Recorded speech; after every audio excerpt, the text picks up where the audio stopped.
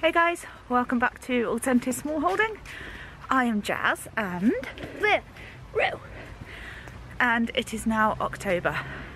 Finally fallen over into birthday month. But also it's a good foraging month. But we are, let's try and hide from the sun, there we go.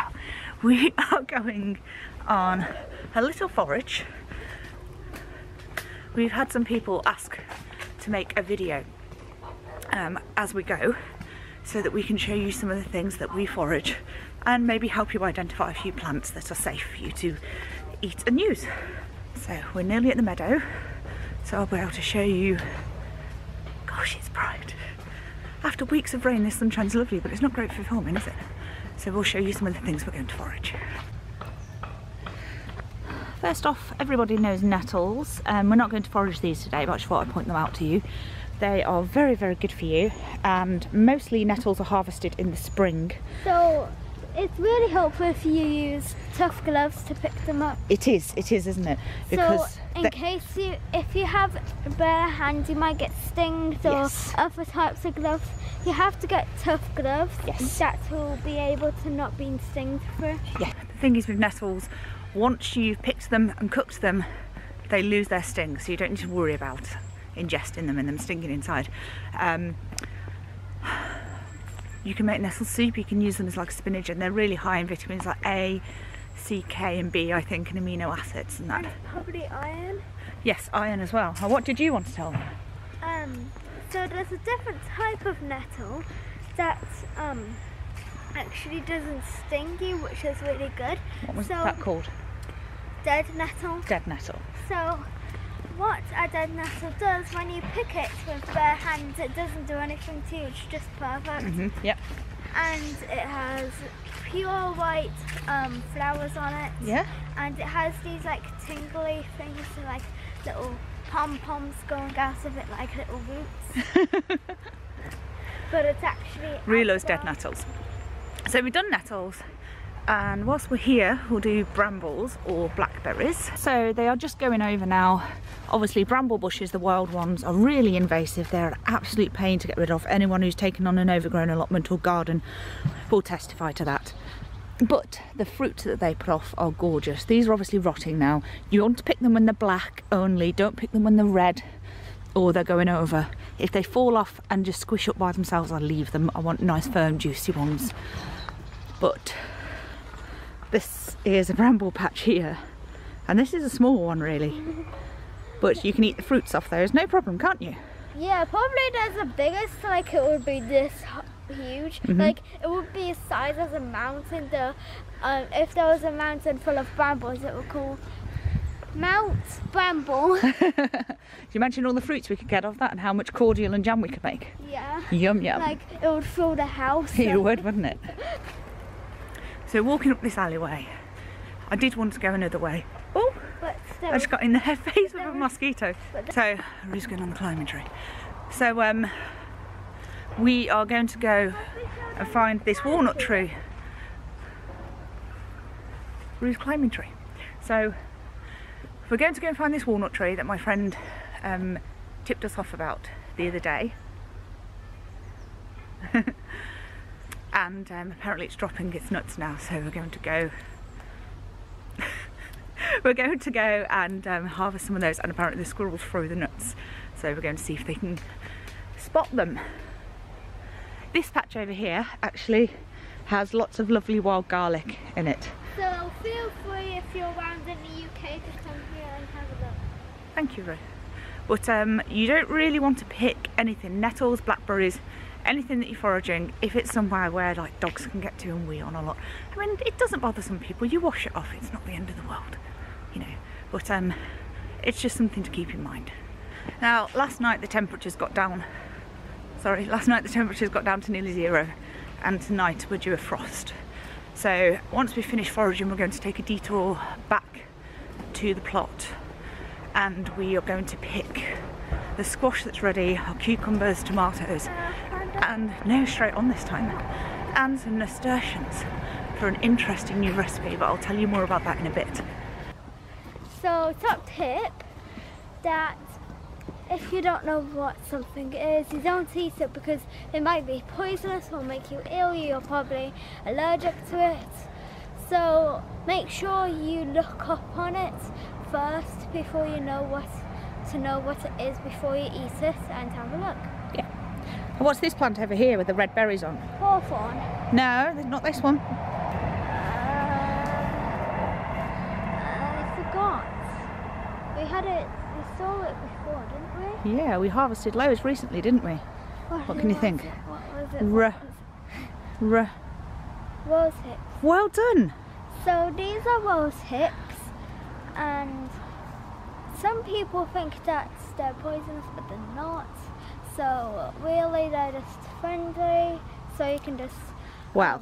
Well, you can try making them into a jam, which will be cool. And it's actually better to try stuff and make stuff than buying it from shops, because it actually doesn't have chemicals in, so it's really healthier than just getting it with the chemicals on. So you can make it probably with these rose hips. Yep. So you can get a bundle if you wanted, and yeah. Can I tell them how to prepare them? Yes. Okay. Isn't she knowledgeable? Hey, you're good. Right, rose hips. Now, they are a skin irritant. Inside they have lots of little hairy seeds. If you were a terrible child like I was, you break them open and put them down someone's back, and it's called itching powder. Don't recommend you do that though. That's not a recommendation.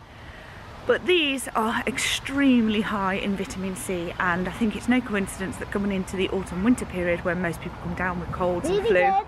They're really good. That all of these berries and fruits which are high in vitamin C and help us fight off colds are all ready to harvest. Now, rose hips are traditionally made into a syrup, which is like a winter cold syrup, and I'm doing that, and I'm pairing it up with elderberries too, because they're another one which have just gone over now. You probably can't harvest them anymore unless you're really up north in the UK. But they're really, really good at helping you fight off the first stages of cold.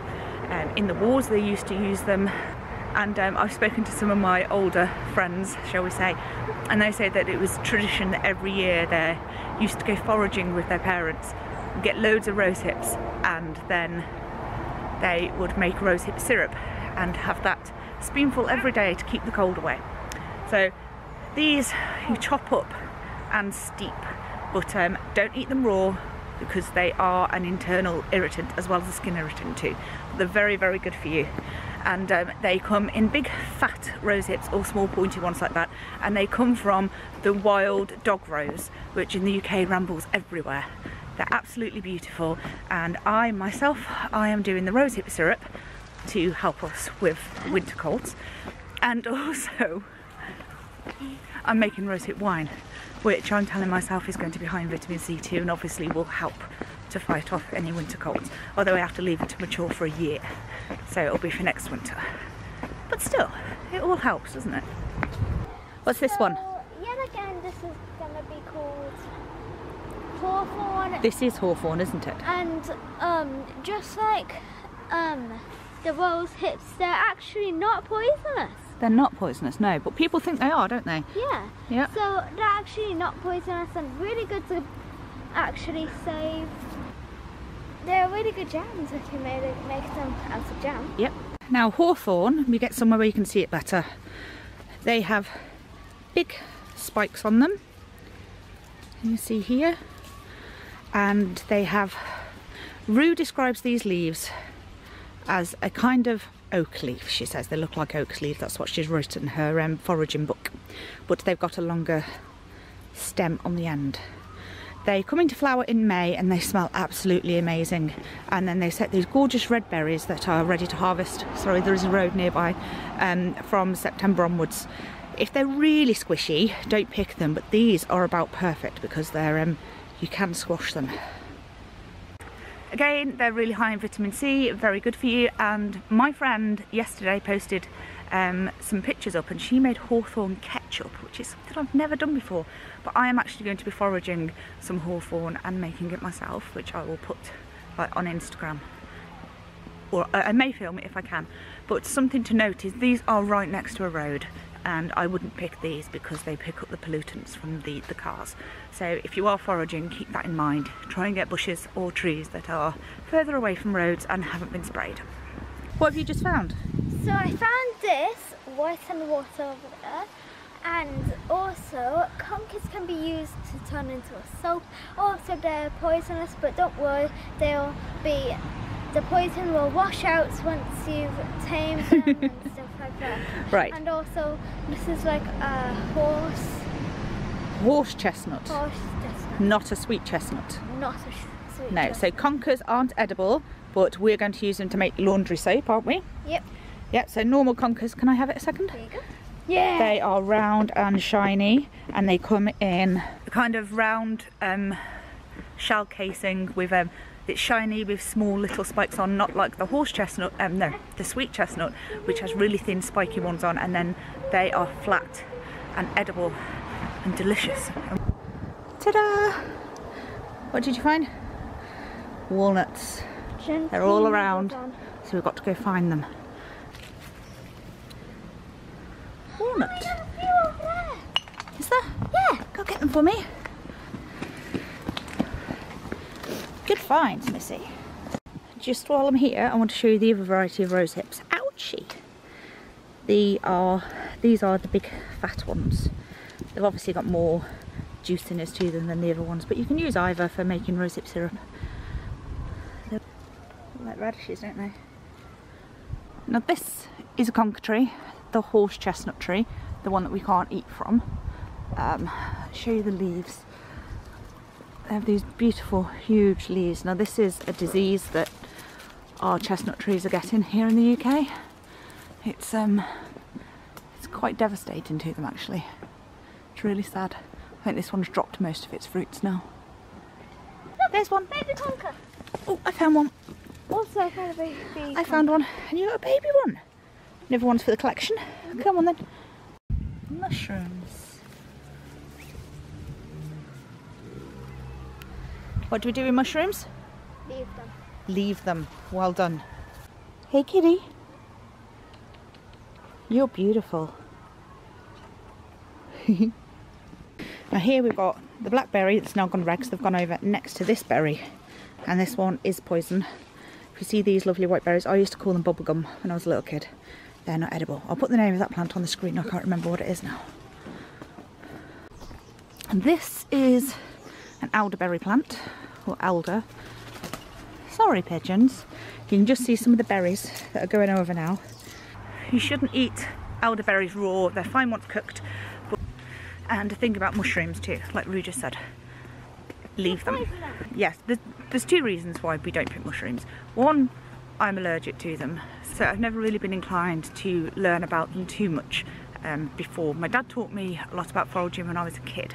Now obviously that we've walked past loads and loads of plants that I do know some information about, but not a lot, so I don't really want to give you that information.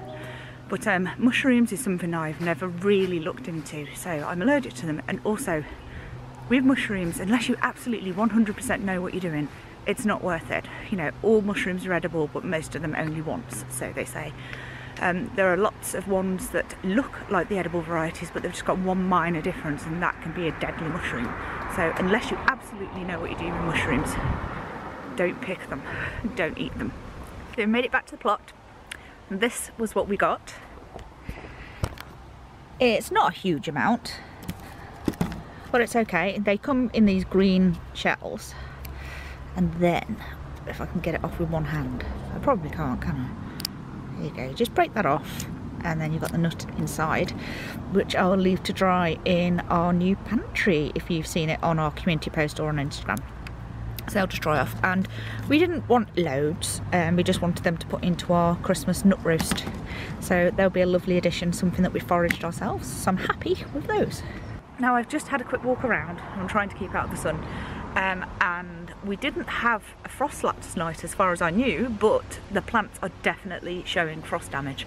So I'm going to go around now and I'm going to harvest everything that's frost tender, and the new beans I'm going to cover with fleece because we've only got one more night of a good frost. And whilst everything else is ready to harvest, those new beans are still quite like small and tender, and after this the temperatures are going back up again. So if I can give them the chance to grow on a bit then with the fleece, then that's ideal. But let's go around and do a harvest, and then we'll cover things up, and then I'll tell you about the nasturtiums. Right, believe it or not, the first thing we're going to harvest is plantain.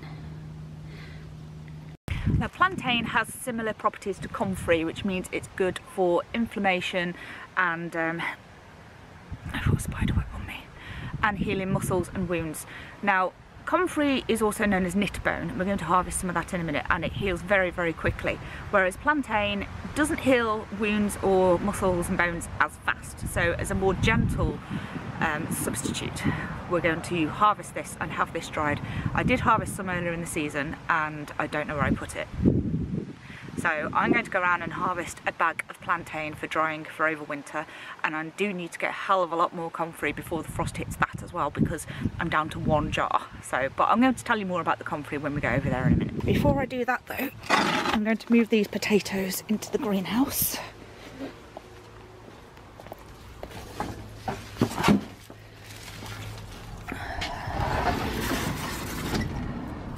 I don't want the frost getting to those, so I'm going to get this plantain, and then we're going to go and harvest some vegetables too. So I've got about half a big sandwich bag that is being reused, don't worry, that's been used already, of plantain, and then I'm going to get some more of these comfrey leaves. Now comfrey I use, let me stand up, comfrey I use mostly on pulled muscles and on like aches and pains and trapped nerves and things like that. I would say it's a gentle plant, but it works, it kicks ass. I dry it out, and then when I want to use it, I put a handful in a bowl of hot water, let it steep for about an hour. Then I wrap the leaves, squeeze them out in a piece of muslin, and then I put it on the area that hurts. Now, a little while ago I didn't make any videos for nearly 3 weeks. That's because I had very, very painful shoulder, neck, head. It was a combination of trapped nerves, pulled muscles, there was all sorts going on. I was put on codeine to deal with it, and the codeine wasn't touching me. No painkillers were working at all, and it was just absolute agony. I used comfrey. I thought, why haven't I done this? I did a comfrey compress for 2 days, for about 3 hours a day, and it was gone. Honestly, it was that quick. I absolutely adore the stuff. Now, I did keep on with my painkillers and that at that time as well, so it wasn't just the comfrey, but yeah, I love the stuff. So I dry it out and then I just store it in jars. I've also sent some to Cheryl at Homestead in the Highlands to see if it helps with her fibromyalgia pain, which I don't know if it does, but it's an interesting experiment anyway. We use it externally. Now, there is concern with comfrey over using it on wounds, so if you have a cut, comfrey will actually help to heal the cut back together. But the problem with that is that often the cut will actually heal so fast that it can actually trap in bacteria. So if you are using it in that way, then just be aware that it can make it heal too fast. And it also, if you have a fracture or a break, which is the same thing, then you can use comfrey poultice wrapped around that, and it will help to heal it faster, because its common name is knit bone, because that's what it used to be used for, to help bones heal. Forgot to bring my basket over, so Roo's gone to get it for me. So while we're waiting to get my basket so I can harvest this comfrey, I'll show you feverfew.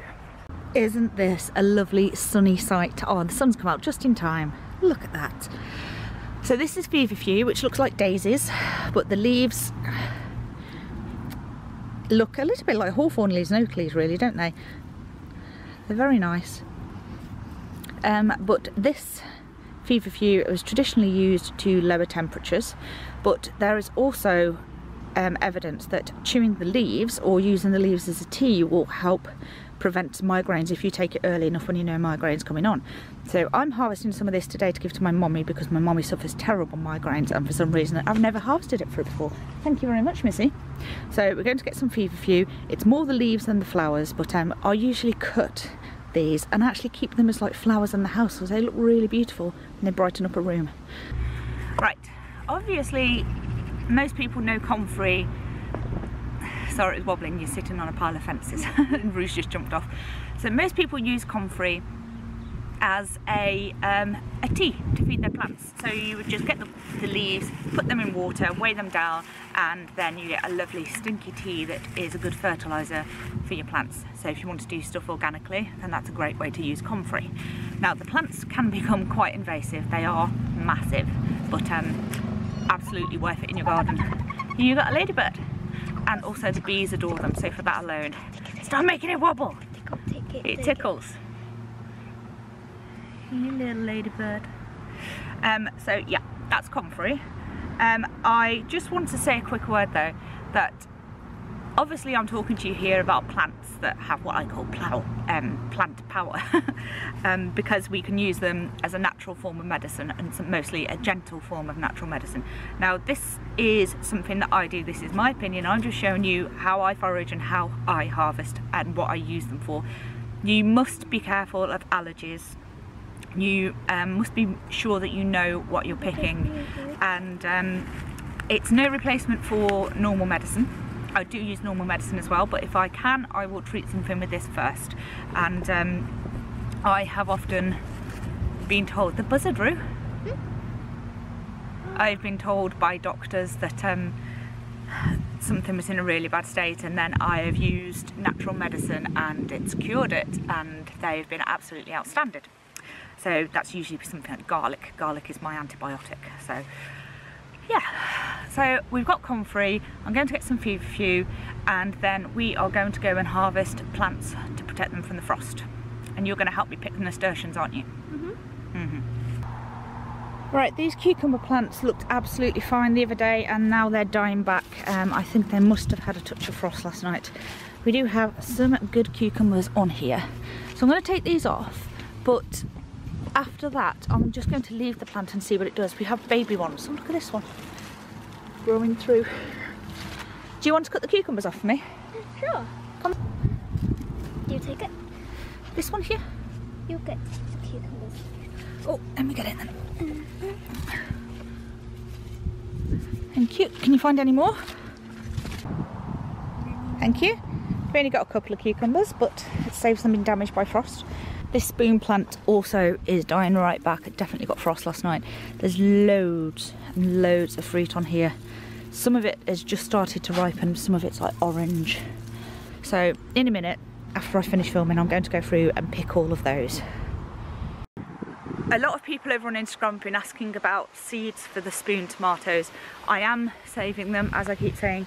I've got a lot, and even with these fruits here, there's plenty for us to eat and save more seeds. So those seeds will be available soon once I finish processing everything. It just takes forever.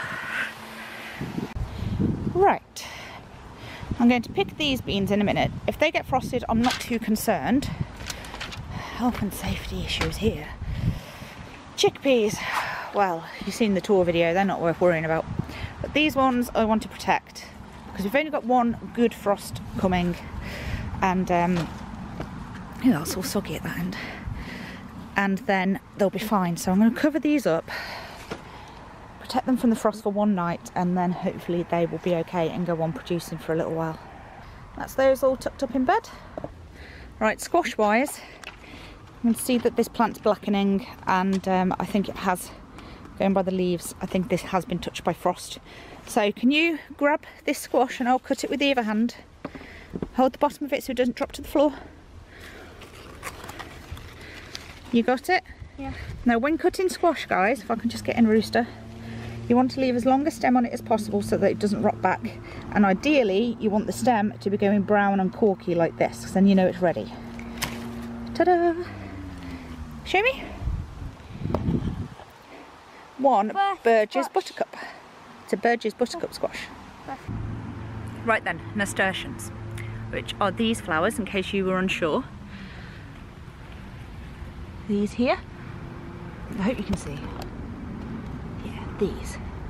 And they are edible. You may see them often dressed in salads and things like that, because they're beautiful and tasty. But today we are going to fill a jar, because I am going to make nasturtium jelly. Now nasturtium jelly is something that I learnt about earlier today. So I grabbed my jar and I was like, when we go foraging, we're going to pick those nasturtiums. If they get hit by the frost, they're gone. So this might be my last chance to make this.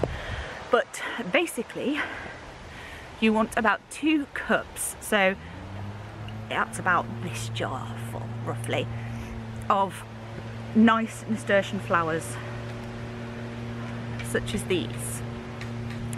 That they may have bugs in, but we'll get rid of those in a bit, that aren't going over and are nice healthy plants. Now we pop them in the jar, we fill the jar up, and then we soak them in cold water for a couple of hours so that any bugs and nasties in there come on out. Strain them, and then we soak them in water overnight so it makes like a tea, and then sieve off the flowers, add sugar and treat it like a jelly. You need to add pectin. I'm going to put the recipe to it below, but apparently it tastes like sunshine, and today's very sunny and I'm in the mood to make some sunshine jelly. So let's get picking some nasturtium flowers.